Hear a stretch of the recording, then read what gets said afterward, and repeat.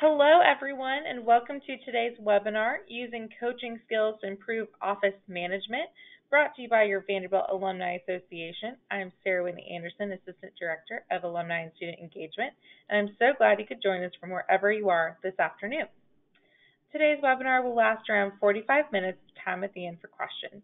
Please feel free to type those questions as you have them in the box on the side panel of your screen throughout the presentation, and we will make sure these are addressed in some way before time is up. We will record today's webinar and post on the Expert Advice webpage in VU Connect, and we will share the recording with you via email. Many of you know our presenter today from previous alumni career offerings here at Vanderbilt, and I'm so excited she comes back with us every spring. Here's her presentation. So Hallie Crawford, an alumna of Vanderbilt, is a certified career coach based in Atlanta, Georgia. Her company, HallieCrawford.com, and team of coaches have helped thousands of people nationwide uncover their dream career and make it a reality. Hallie is regularly featured as a career expert in the media, including Forbes, The Wall Street Journal, CNN, AJC, and Fox News. I am so excited to turn this over now to Hallie. Thanks, Sarah Whitney. Greatly appreciate it. I am so thrilled to be here with you all today, and we greatly appreciate your time over what may be most likely your lunch hour or thereabouts. So thank you for attending today. We are going to be talking about leveraging and using coaching skills to improve office management. And I apologize, everyone, today in advance. I've got a little bit of allergy stuff going on. We are based in Atlanta, and as many of you probably know or have heard, allergy season can be crazy here. So I do have some water, and things should be fine as we go, but just be patient with me if I need to clear my throat a little bit. So as Sarah Whitney said, we have been coaching and training for over 18 years. I know some of you might be thinking, she sounds like she's 12. How is it possible that she's been coaching and training for that long? I'm actually 46. I absolutely love what I do. And I feel like what I do as a coach is, my passion and my purpose in life, so to speak, which is wonderful. And one of the things that, when I first started my coaching business a long time ago, in my late 20s, I realized in my coaching classes or through taking the coaching courses I took from the Coaches Training Institute out in California, I realized through the classes how impactful coaching skills could be, but there's a difference obviously between doing it in the classroom and working with your peers there, and then obviously working with clients in the real world, so to speak, and making those changes for them. And what we have found is, and this is one of the topics that's very near and dear to my heart, is what we have found is training professionals on coaching skills can help them with so many different issues in terms of office management. It can be working more effectively with coworkers. It can be dealing with a difficult employee. It can be helping inspire, motivate, or lead your team in a more effective way. There's just so many different ways that coaching skills can enhance your work performance and your brand as a professional. And these are the tools that I am going to share. The tools that I am going to share with you today, I should say, are ones that we use regularly with our clients when we're coaching them, but also the tools and coaching skills that we train them on as well, in order to enhance their professional skills and, be more effective in their office and whatever culture, whatever issues are going on, okay? So let's take a look at our agenda. So here are the three things that we're going to be talking about today. And we have a poll right out of the box here. So Sarah Whitney, if you can pull that up here in just a moment, I'm going to do the quick intro for the agenda. That would be great. But what we're going to talk about first, everyone, is just give you a very quick introduction to coaching and a quick definition so that you understand, foundationally where we're coming from and how we define coaching. Then we're going to talk about 10 critical coaching skills that will help you enhance your work performance and better manage, whether it's office politics, within your organization, becoming a better leader, dealing with a difficult coworker, whatever's going on for you. These coaching skills will help with that. And then I will give you some suggested homework closer to the end. So we do want you to come away with action steps and action items that you will take in the next couple of weeks here. So Sarah Whitney, if we have this poll in here, if you could go ahead and pull that up, that would be great. And we wanted to just find out in general, I know not all of the possible reasons why you guys are here are listed on here, but kind of in general, why you're interested in developing coaching skills. Is it because you're a new leader? Is it because you have difficult employees, or maybe it's coworkers? Maybe it's because you want to take on more responsibility and become a more effective leader. Whatever's going on for you, if you could pick from this list of options, and if it's other, that's okay too. And Sarah Whitney, if you do me a favor and read out the poll results, I always have trouble finding those on the screen. And my eyesight isn't as good, so I can't always see them anyway. That would be great. I got you. So we're at 85% voting, and we have 26% new leader, 21% difficult employees, 42% want to take on more responsibility and become a leader, and 13% with other. Okay, good. So lots of budding or just the people that want to become a better leader sooner than later. That's fantastic. Okay, perfect. So please know, again, two things. Number one, the skills that we're going to talk about today will help you cover all of these bases.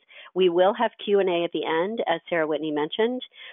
If for any reason we don't get to all of your questions, everyone, please feel free to email me, and you can use the admin at HallieCrawford.com email address on the screen right now. I will get that, and I'm happy to answer additional questions for your specific need as well. And also, if anyone would like a copy of the presentation, please feel free to email us at that same address as well. We'll get that to you. And any other tools and resources that we mentioned during the course of things today. Just wanted to offer that because I know that some people may feel like, oh my gosh, I have to frantically write everything down, and so that kind of gives you a breather there. So let's talk first about, give a quick introduction to coaching and kind of how we define it. I'm not going to read this slide to you, but just to give you kind of a quick history of coaching, kind of an overview. In the 90s, when the United States went into a recession and there was a lot of corporate downsizing, obviously, a lot of people were stressed out, managers and employees alike, and they didn't have as much support. And there was a great need at that time for, okay, how can I get more done, and maximizing people's time and effectiveness and efficiency. So coaching started to, become more popular, if you will, at that point. And then in 1992, Sir John Whitmore, who just happened to be a motor racing champion, he published one of the first kind of coaching manuals or workbooks, I think would be the best way to call it. And then obviously, as a lot of us have probably heard of today, Stephen Covey and Tony Robbins have made coaching as a profession something that's more popular and well-known. One of the things that I have found is that executive coaching has been around for a lot longer than what we would call just traditional career coaching. And the great thing now is that coaching has kind of, trickled down into different levels of any organization, and a lot more people know about career coaching to help maximize their professional performance as well.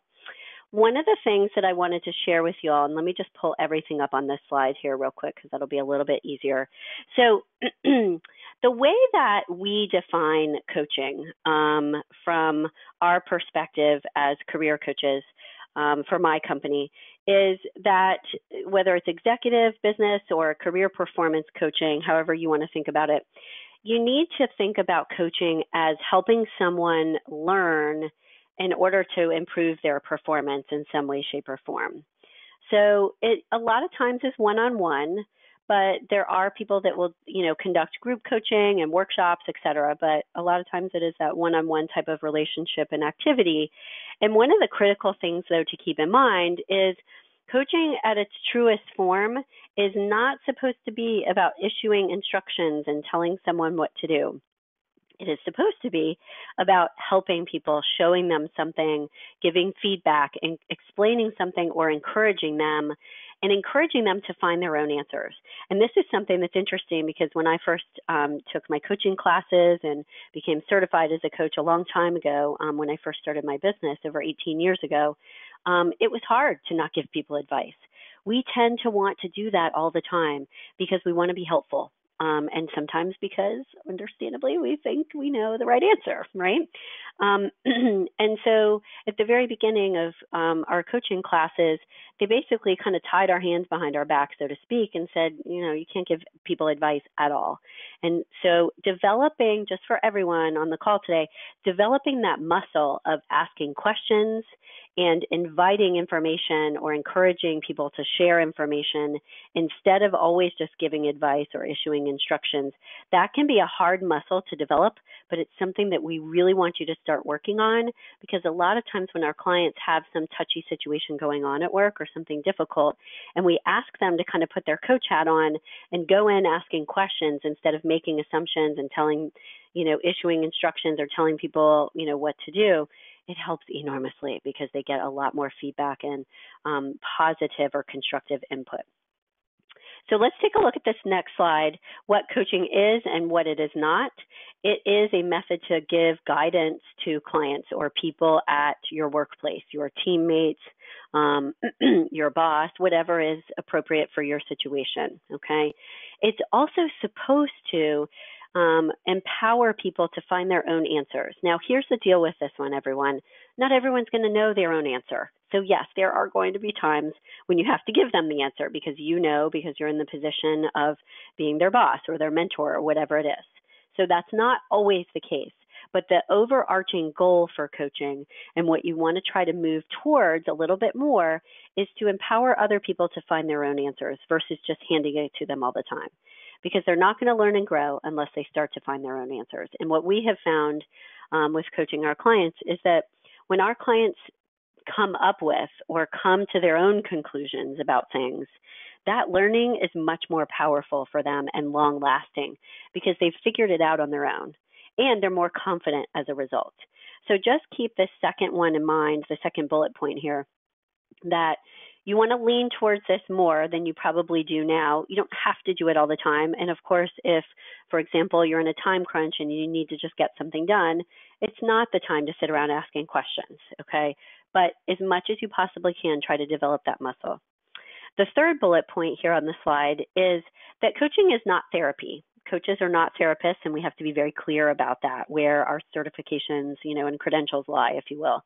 But in terms of being a coach, and obviously, I'm sure all of you can relate to this in, at least one example or one shape or form, that feelings do come up, even at work in a professional setting. Every once in a while, that's going to happen.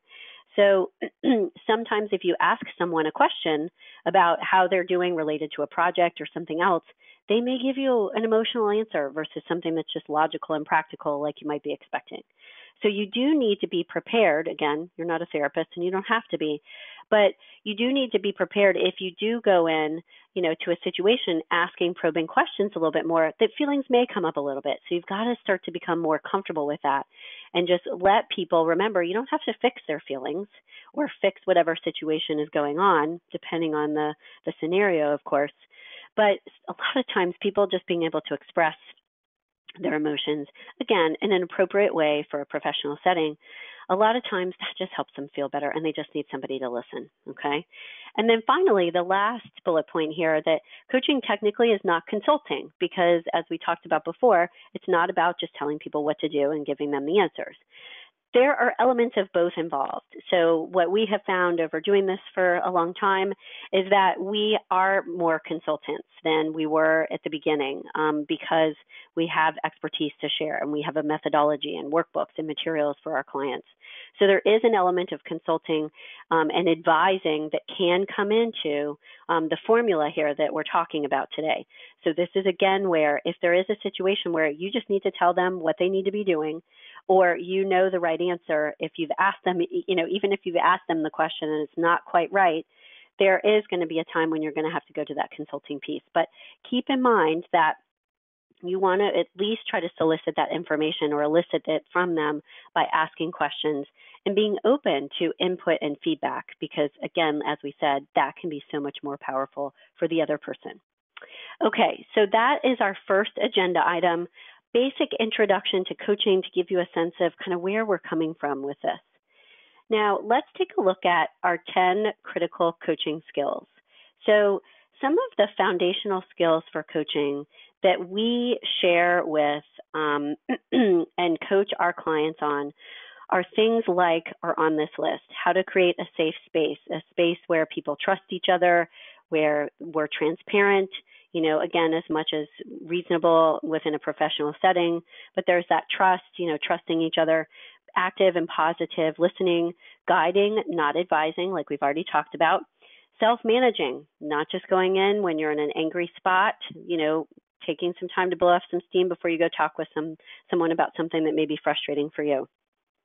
How to leverage curiosity in your professional relationships versus telling people, what to do all the time.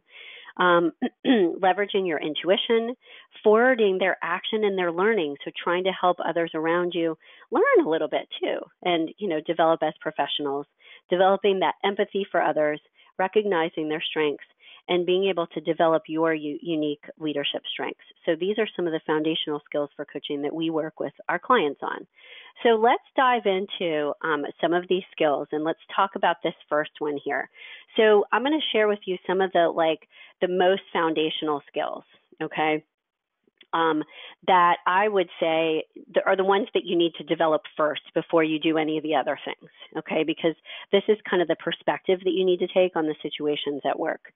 So the first thing to think about is, how do I create a safe, quote unquote, and courageous space? The reason why we say courageous is to, enable people and encourage them to step out of their comfort zone, try something new, take a risk if they need to, so that they can grow professionally and your organization can do so as well. So we want you to think about, first of all, why and how. So first of all, why would we want to do this, create this kind of space? Well, first, we want to have that openness and honesty and trust between coworkers. We need to at least have that to a certain extent for the office to run well. You need to trust that if you ask someone to do something or vice versa, it's going to get done, and it's going to get done in the right way. So I want you to think about, first of all, what makes you willing to be open with someone in order to develop that greater trust and be more transparent and honest. And some of the things that we have found that we suggest to you all is when you share and you are vulnerable in some way, you share your feeling about a project you're working on or a perspective or whatever it is, or if you're having a difficult time with something, that encourages other people to be vulnerable as well, okay? So that's one of the things that you can consider doing, okay? So here are some of the other things on the bottom here. If you take a look at the slide, the way that we have our clients begin to or enhance the kind of workplace and the culture that they are in with their team, with their employees, et cetera, is to structure your relationships with your coworkers and your employees, and make sure that you have kind of guidelines and agreements in advance of a project that you're working on, or in advance of working with them for the first time, okay? And by the way, if you've already been working with a lot of these people for a long time, it's okay. You can backtrack a little bit. Like, you can still start from this place and start to set the stage and have guidelines and agreements about how to work together more effectively. It's okay if you've already been working with them for a long time. Here are some of the things that we suggest you all discuss in order to create that quote-unquote safe space. You want to structure the relationship with them, the conversations that you have with them in the meetings. You want to talk about, first, confidentiality. If that is relevant for this project or your organization, if things need to be kept confidential, and if they do, what do we really need to keep confidential versus what is okay not to? If that's relevant, you want to discuss that and what you all agree to in terms of confidentiality. You want to explain to them, too, what your style is and find out what their style is for working. So explain your style, but ask them about theirs as well, and find out what their strengths are, in addition to sharing what your strengths are, so that you can ensure that as you work together more effectively, or as you work together, I should say, on a project, you can work together more effectively because you're both playing to each other's strengths, okay? Then you want to also let them know and ask them as well what their desires are, either as a leader within that project or within that team, or whatever it is, like what kind of role do they want to play, and do they feel most comfortable playing within that team and within that project, okay? And as we said here with this next kind of sub-bullet point, as I said a moment ago, be vulnerable and open with them when it's appropriate. I worked with the CEO when I was coaching EMBA students out in Idaho several years ago, and he said, Hallie, everyone in my company is intimidated. He's a large man, he's just a big guy. I think he used to be in the military, and he was explaining to me that he has a strong voice, he has an opinion, he's a strong leader, and there are a lot of good traits about that, but he knew that people are intimidated by him. And one of the tools that he started to leverage more frequently was he would share in some of the team meetings, and company-wide meetings even, with his staff, some of the fears that he had when he first started out as a salesperson, to show them that he was human too, so to speak, okay? So it's okay, and we encourage you to be vulnerable and open when it's appropriate and in the right way. But this can help people feel more trusting and have a stronger sense of being able to share as well, so that you develop that trust between everyone more so. The third bullet point here is to establish your goals, okay, for the project, for the purpose of the team that you're working on, whatever it is you're working on right now, establish what your goals are. And when you go into any meeting that you have with anyone one-on-one or within a group, understand and be clear about, okay, what's our agenda and what's our goal?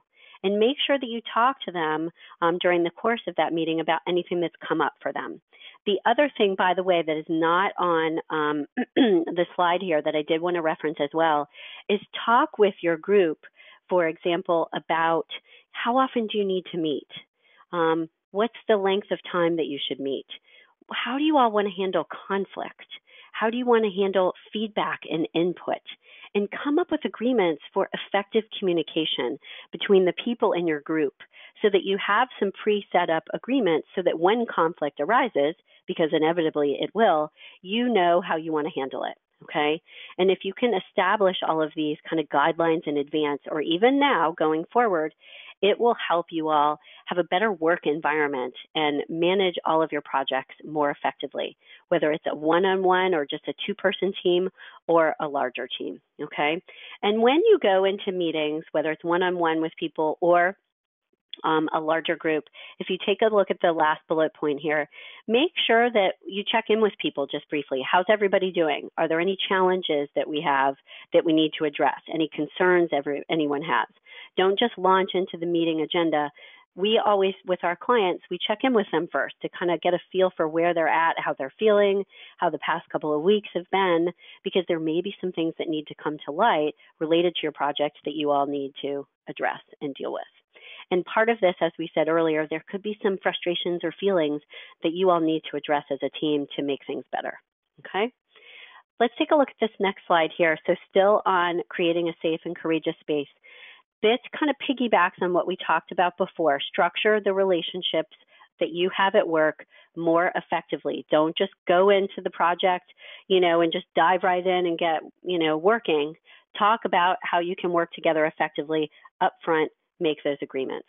The other things that we want you to do, again, to piggyback on the slide before, is if you take a look at this slide, whenever you meet with someone, either one-on-one or in a group, we also want you as a coaching skill, and this goes back to the intuition and the listening that we referenced a few minutes ago. We want you also to do kind of a gut check of the energy in the room. How do people seem to be feeling? Too often, we just go into a meeting with, okay, here's our agenda. We're thinking, we're in our head, we've got to get a ton of stuff done in the meeting, and we just launch right in. Take a few minutes it actually doesn't even have to be, I should say a few seconds, to see how the energy in the room feels. How do people seem to be feeling about what's going on? And don't ignore that. If you have an intuition about someone is, frustrated with something or having a difficult time, don't hesitate to bring that out either in the group meeting or one-on-one, whatever is most relevant for that situation, okay? So get into your body, so to speak, and be present and, present enough and mindful enough to kind of get a feel for what's going on around you energy-wise that people may not be verbalizing. That's another really critical coaching skill. The second bullet point here is for those of you who may be having a difficulty with an employee or a coworker, okay? And this actually goes, beyond that, but I'll explain here. So if you need to talk with someone about something that could be touchy for them, you need to give them some constructive criticism or some feedback that may be a little bit tough for them to hear. One of the coaching skills that we always recommend in this situation is to ask permission before sharing with them.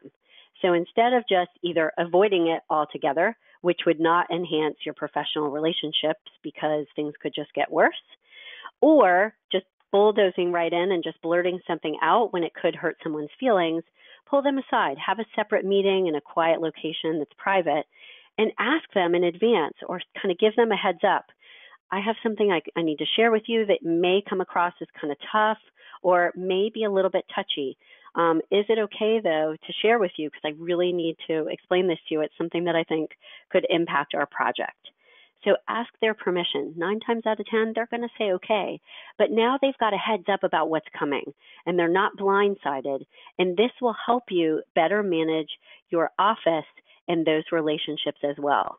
I spoke with a client this morning who was telling me how her boss actually is now on a performance plan because he fired a few people in public at a coffee shop just out of the blue without any warning and has had other problems within their workplace. And he's the leader of the organization, so this can happen to anyone. And this is something that they're recommending to him. He needs to obviously work on his bedside manner, and asking permission or, and kind of giving someone a heads up about something that's coming instead of blindsiding them is a great, very effective coaching skill to help them be less defensive about it. The third thing on the slide here is to remember, and we talked about this a little bit before, but when you're structuring your relationships and when you're interacting with people in your office on a regular basis, have your go-to kind of gut instinct action step be to ask questions versus making assumptions and diving right into things like we said before. So start out when you talk with anyone in the course of a meeting, especially at the very beginning, ask them some questions. How are things going? How are things going with this project? Like we said before, touch base with them on how things are going because that's your chance, an opportunity to get that and gather that information from them, okay? One of the things that you want to do is, especially if you look at the next bullet point on the slide here, is especially if it's a new working relationship or a new employee that you have or a new coworker, you want to let them know that, hey, what if I need to give you feedback sometimes? Is that okay with you? And how do you want me to do that? Is it better that I send you something in writing to think about and then we can talk about it later, in person? But have an agreement or come up with an agreement within your team, with your coworkers, with your employees about the best way that they can take and accept feedback so that you have an agreement about that up front, okay? And then, Sarah Whitney, if we could go ahead and jump to the poll here, that'd be great to give everyone a minute to fill this one out. What makes you most willing to be vulnerable or open with someone? Trust, empathy, or them being open with me. So we talked about this in the previous slide a little bit. And then finally, one of the things you want to make sure in terms of office management, meetings, and work relationships, and people forget this one too often because they're in a rush at the end of a meeting, make sure that you review the action items and the goals that you all address during the course of that time so that everyone is crystal clear about who's in charge of what and what needs to happen next. This is an incredibly important, not just coaching skill, but leadership skill as well. Okay, Sarah Whitney, I'm ready when you are. Wonderful. So we have 79% with trust, 13% with empathy, and 8% them being open with me.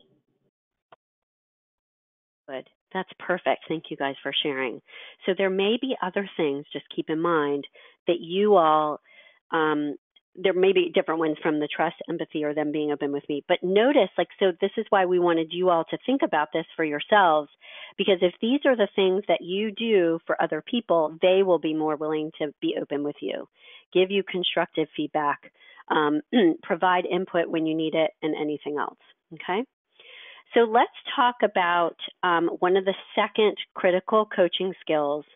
And I wanted to talk about this one especially out of the 10 that we mentioned at the beginning, we want to talk about a few of them, and this is one of the ones that is really critically important because a lot of people think that they're good listeners, but they're more like these little kids playing telephone, and they're not as good of listeners as they think they are, okay? So I always want to bring this up, and listen, I was in this boat too, so don't feel bad. So let's talk about the 3 levels of listening from a coaching perspective. And the first one is level 1. Level 1 is internal listening. It's basically listening to your own inner voice. It could be your opinion. It could be your judgment about something. It could be your needs. These are some examples on the slide here. That sounds really hard.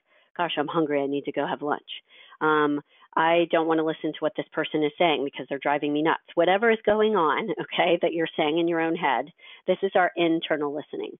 We want our coworkers, and we say this for our clients, we want our clients and coworkers to be in level 1, not us, okay? So if you're taking on a coach-like perspective at your workplace for improved office management, you want to be we have to be in internal listening in level 1 in some way, shape, or form, of course. That's just part of being human. But as much as you possibly can be, you want to get out of your own head and be listening to other people more often into the level 2 listening, which we're going to talk about here in a second. So when you feel yourself dropping into level 1 listening, okay, it's understandable. You can make note of whatever that is, but then move back over to who you're talking to. It will help you be an enormously better leader as a result. Level 2 listening is what we call focus listening. It's focused on the other person. It's listening to each word that they're sharing with you, but also their nonverbals and, the nuances of what they're saying, okay? And here's the deal with the focus listening. As I said a moment ago, leaders need to be at this level and then add level 3 as well. And we'll go into that one in just a second.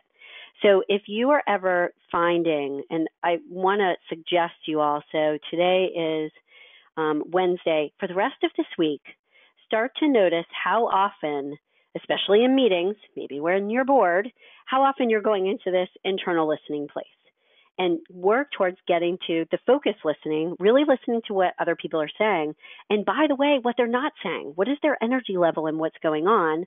This brings us to the 3rd level of listening. I'll pull this up here just a second. So that you can try to get a sense of practicing, okay, well, what's really going on with that person that they're actually not saying? Or how does this person seem to feel based on their body language? So level 3 listening, which is what we want you to also add to your plate or your skill set, if you will, is this global listening.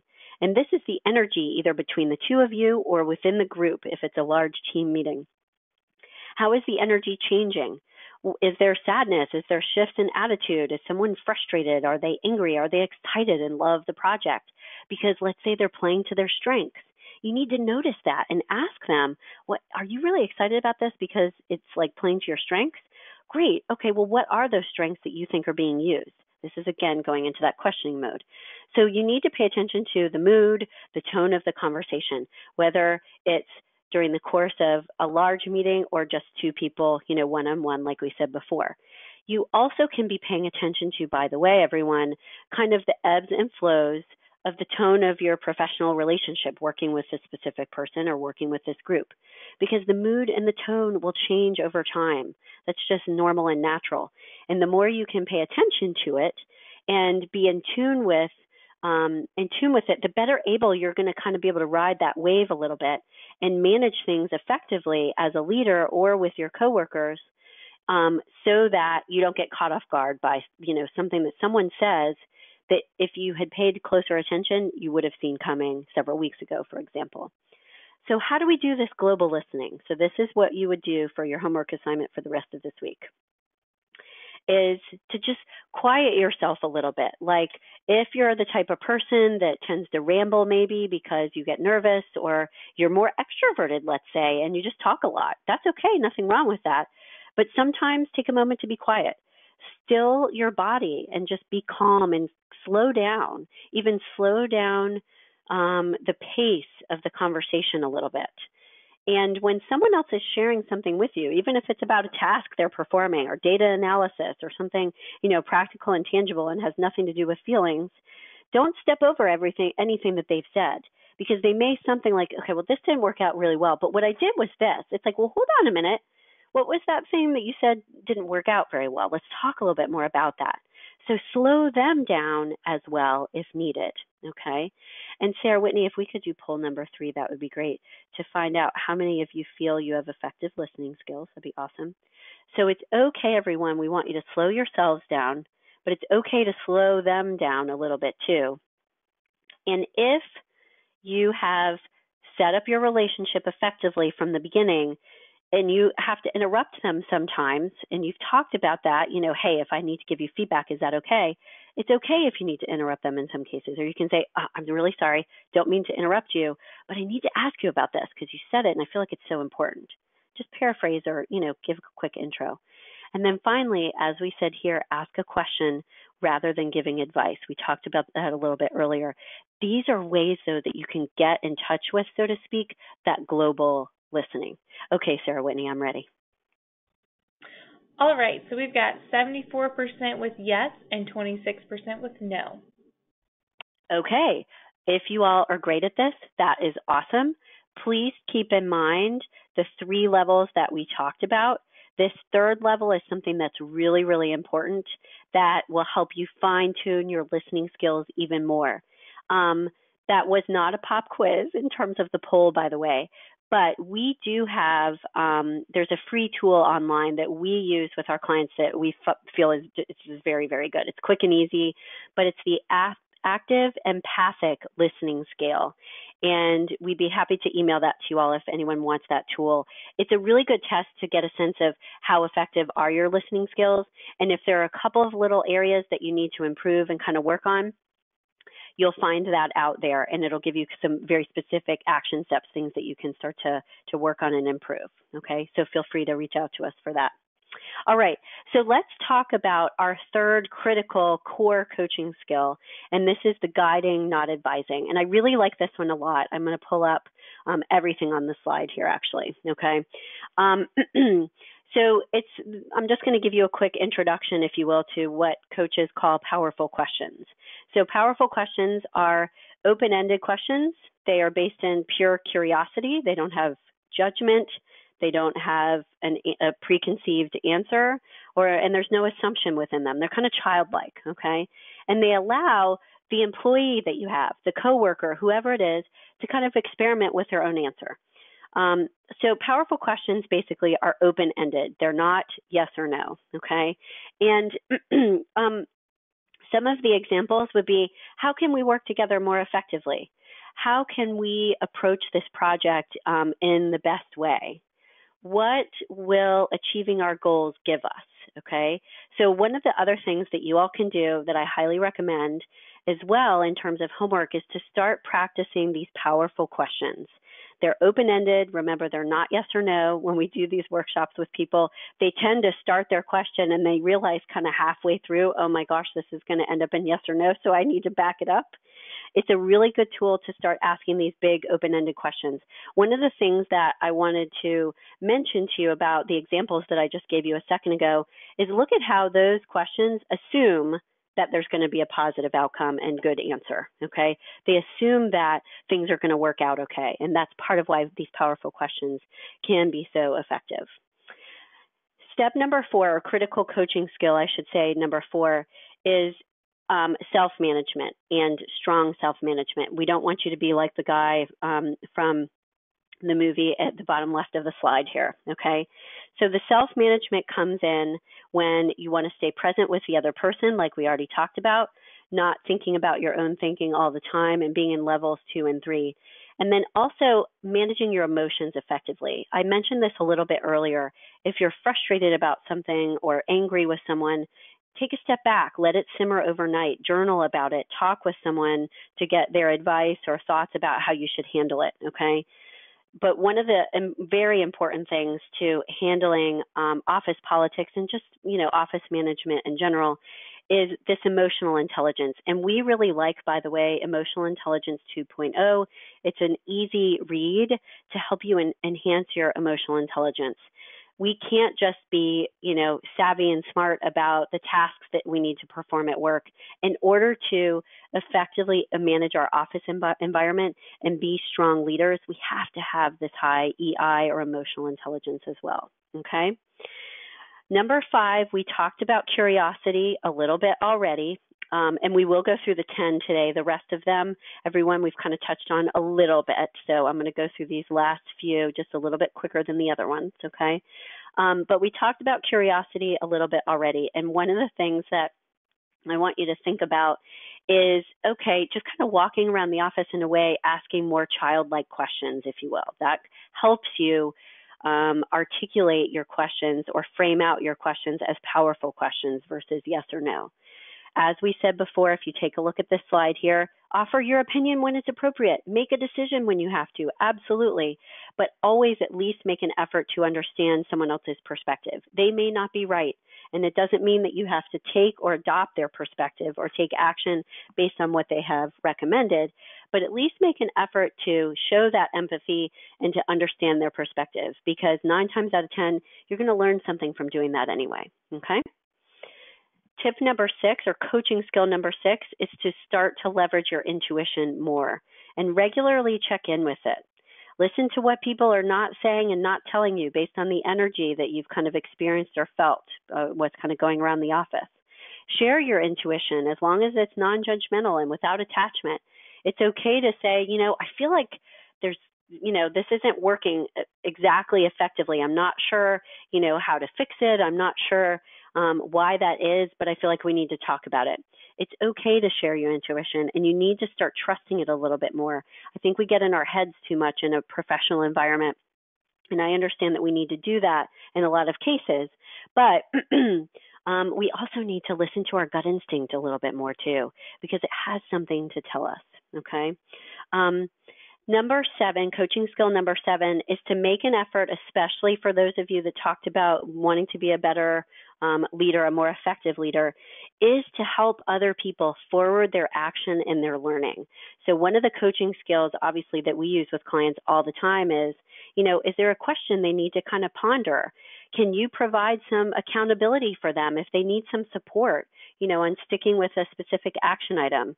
And remember, too, that it may be something that you need to suggest to them that's more of a soft skill they need to develop. Like maybe they need to better handle conflict or something else versus, you have to go learn this new software, okay? Just wanted to mention really quickly that if anyone needs additional advice about anything that we've talked about today, based on your specific unique situation, happy to do a free career strategy session with you. Feel free to email us at admin@HallieCrawford.com for the presentation tools, or happy to chat with you for a few minutes complimentary to help you with your unique situation. Okay. Coaching skill number 8 is empathy. And we touched on this a little bit already. Empathy is understanding another person's thoughts or feelings, what their perspective is.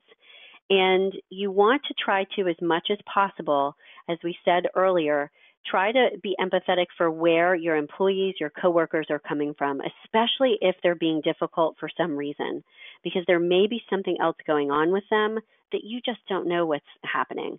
And if you ask them questions, try to put yourself in their shoes a little bit more, you'll be able to be a better leader and more effective, because you'll be able to understand and speak to what their values are and their motivations are, and maybe what some of their struggles are as well, okay?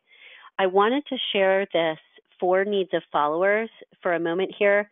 This is a great tool that the Gallup organization uses from their Strengths Finder, some of their books that they have. There are 4 basic needs of followers, and these are the 4: the trust, compassion, stability, and hope. These also go for anyone in your organization, for coworkers as well. So don't just think about this if you're a manager or wanting to become a better leader. This goes for people that you work with too. We all want to have this sense of the trust, compassion, stability, and hope within our workplace in some way, shape, or form. And I put this one right after the empathy, because if something is going on with someone in your office environment and things aren't going well, is one of these pieces missing for them? And that's what's causing the difficulty. This will help you possibly troubleshoot what may be going on and how you can begin to fix it, okay? And tips number 9 and 10. 9 is to be really mindful of and recognize other people's strengths in addition to your own, okay? So in order to effectively manage your office environment, and anyone that you work with, manage those relationships with others in your workplace, you want to start to get really, really good at not just understanding what your own strengths are and explaining them to people so that they understand where you're coming from, and also they allow you to have a role in your team that's going to be effective for you, but also start to recognize what other strengths are, okay? The way that you know what your strengths are on this slide here. This is, again, from the Strengths Finder in the Gallup organization. Success, when you leverage one of your strengths, you feel effective. If you have kind of an instinct for something, that is a sign that you have that strength or strength in that area. When you feel like you're growing as a professional, that's a sign that you're leveraging one of your strengths.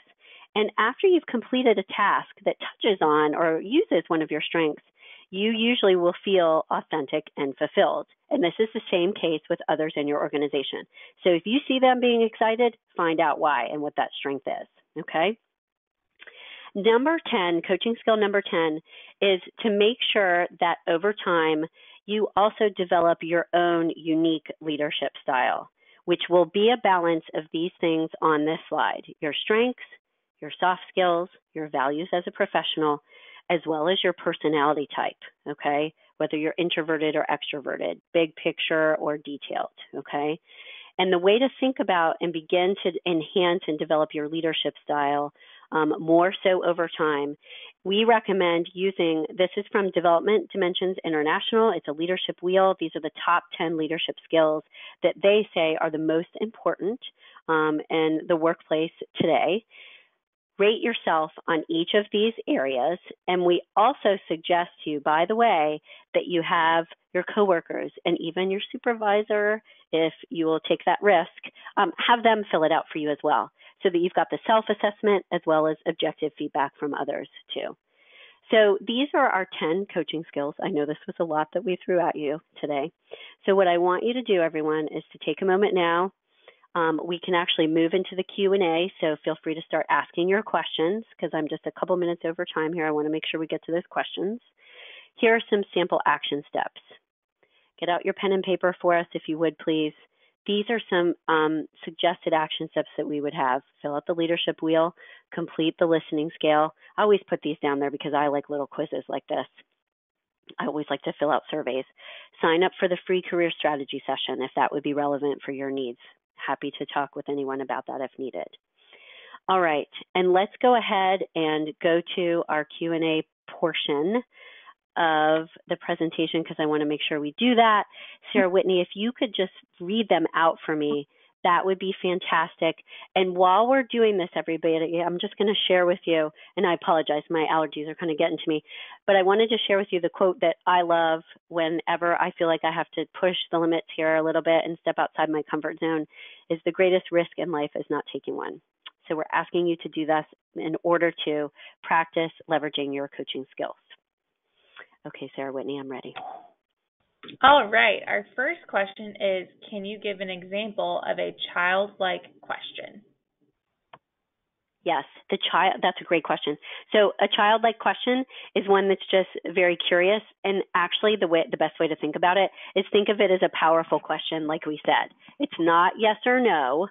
It doesn't assume an answer, and it's not just it wouldn't kind of force a yes or no answer. It's something that's very open-ended, and they could answer in any way, shape, or form. So that's the best way to describe it, I think. Good question. All right, our next question is, can you repeat the elements that make up your unique leadership style? Let's go back to those. Hold on. Let me go back to that slide, and I will pull it up. And remember, too, if you would like the slides, don't hesitate to email us. So there are strengths, soft skills, values, and personality type. Good question. Keep going. Do we have any others, Sarah Whitney? I just keep Yes, talking one because I get more. excited about what to do. Okay, good. You're doing great. You're doing great. So one other question was, how can you implement this kind of coaching or situation with someone that may be above your pay grade? Okay, so great question, and this is always something that's on my mind too. So just as a quick reminder, I'm going to put this slide up here because it has the email on there.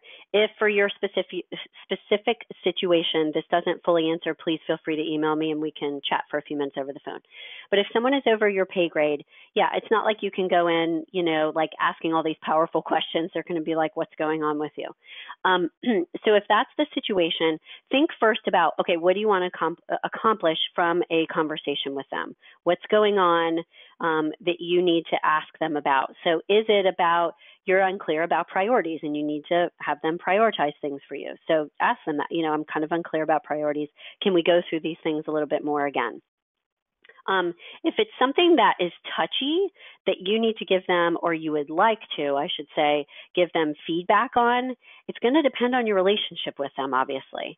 If you have a good, solid, trusting relationship and you feel comfortable enough going in and saying, I have something I want to share, but I'm really uncomfortable doing so. I'm not sure, if this is the right time. Can we talk about it? Again, it depends on the person and your relationship. I've had relationships like that with my bosses before, where they told me point blank, give me feedback and tell me what's up. But I was still freaked out. It's still hard to do. I'm not saying that it's easy. But I was able to go in there and I would talk to them for a few minutes about, something else. And I might frame it as, I'm struggling with this. Can you explain this to me a little bit more? And then at that point, after you've kind of covered that, you could say to them, okay, I'm having trouble because I don't feel like I get that direction or guidance enough from you. Is there a way that we can work on that together or something like that? So make it more like a we. What can we do together about this? And give them a specific example, like go in with a specific question that you have about something. And if there's a pattern of behavior that you would like to change within reason, that's where you can bring it up at that point and ask for what you need. That would be the best way to do it. Keep in mind that, we can't change people, not dramatically at least. We can only change ourselves. If there's a really touchy and very bad situation with someone above your pay grade, that's when you may need to consider obviously going to HR and dealing with it in that, kind of setting, if you will. So hopefully that gives you a little bit of, food for thought. Wonderful. Well, and it looks like that is our last question. So thank you all for coming and joining us this afternoon. And Hallie, thank you for sharing your wisdom and encouragement with us today. I know I took lots of bits and pieces and definitely feel calmer just by participating. I just want to encourage you to, again, to check out all the career resources and events, both electronic and in person, provided to you by the Vanderbilt Alumni Association. Later this week, I will send a follow-up email with this archived link and a request for feedback, as well as any details for further events coming up. We are always looking to improve upon our offerings, so please be in touch and let us know how we can best support you. Thanks again, and have a wonderful day. Thanks, everyone. Have a great day.